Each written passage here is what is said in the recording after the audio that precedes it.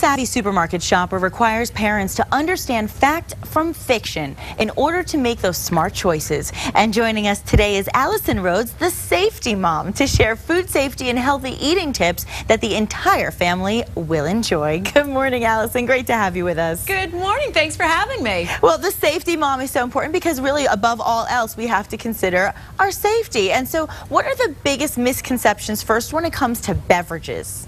Well, you know what? There's so much hype out there. It's hard for parents to really understand what the real deal is. And especially when it comes to some of these low and no calorie sweeteners. The National Cancer Institute has stated that low and no calorie sweeteners are completely safe. They don't cause cancer, they don't cause illness, and in fact, for women, they could be a great weight management tool. And that's why I'm so proud to have partnered with the Coca-Cola company to get the right information out about these low and no calorie sweeteners. I'm so glad you're saying that because I'll be honest, I am a soda drinker and I get teased a lot and people always say, you know, I have to watch it. So I'm glad you're going to clear up some misconceptions. Let's first talk about the misconception of kind of differentiating between calories and sugar or fat. Well, you know what? Once again, and when you say you drink diet sodas, everything in moderation is fine. All of the items are fine. You really shouldn't have something that's off limits like no fat or something because, especially for kids, they're going to want it more. The key is to have a wide array of foods that they can enjoy and learn to love all sorts of foods. Hey, I like going home on a Friday night, having pizza, having a Diet Coke, but you put veggies on top of the pizza. You get your kids involved in eating, but it's about portion control. These supersized meals, it's ridiculous. We've lost the concept of what a real portion is. And then the other problem is we're all so busy running around, we're not sitting down as a family together. We need to make mealtime fun again. Shut off the TV. Don't let your kids come to the table with electronics. Don't let your husband come to the table with electronics.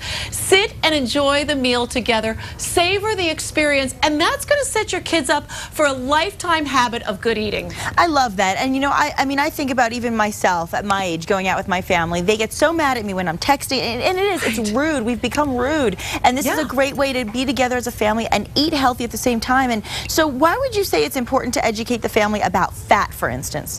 Well, you know, I think we all as moms have to be a good role model. And once again, there's a lot of misinformation around that subject too. So you've got to question what you see out there. Go to reputable sites like the FDA, like fooddoctor.org, so you can really understand, you know, everybody needs some amount of fat in their diet. Once again, it's just overindulging. We've become this society of overindulgers. It's ridiculous. Exactly. I mean, and you're talking a lot about being together as a family and doing things as a family, talking things through. How would eating together, I mean, just in general, how would that promote a healthier lifestyle in itself? Well, I'll tell you, there's so many studies out there that show that families that eat together, the kids have better self-esteem and self-confidence. You're talking about your day, you're problem solving, you're engaging in conversation around a mealtime organization. And that makes it much healthier for you. And it also just establishes and strengthens those bonds. And when they get into the teen years, you better have those bonds strengthened. Absolutely, yeah, because like you said earlier, you're setting up the good habits at a young age so that they continue through the years with those habits. And some of the habits we have to really get, you know, in line with not only are the portions, but the actual food we're eating. I mean, when we talk about fat and calories, I mean, what would you say are the healthiest tips so that we can not only stay healthy, but also stay in shape?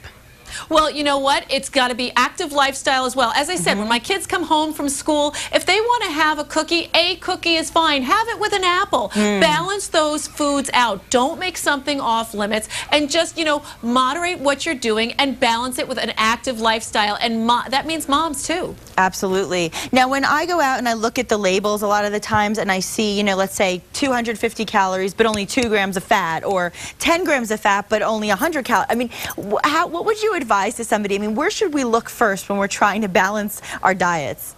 Well, I'm not a nutritionist, but you really need to look at those reputable websites like the FDA, like the American Academy of Pediatrics. They're going to outline exactly what's right in terms of portion size for your child and in terms of those calorie and fat balances, because for each person, it's a little different.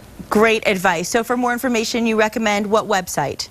familydoctor.org, and you can find more tips on my site, safetymom.com. Safetymom.com. I love it. Thanks for keeping us safe and healthy, and we appreciate you coming here on New Mexico Style today, Allison. Thank you. Thanks so much. And we'll be right back.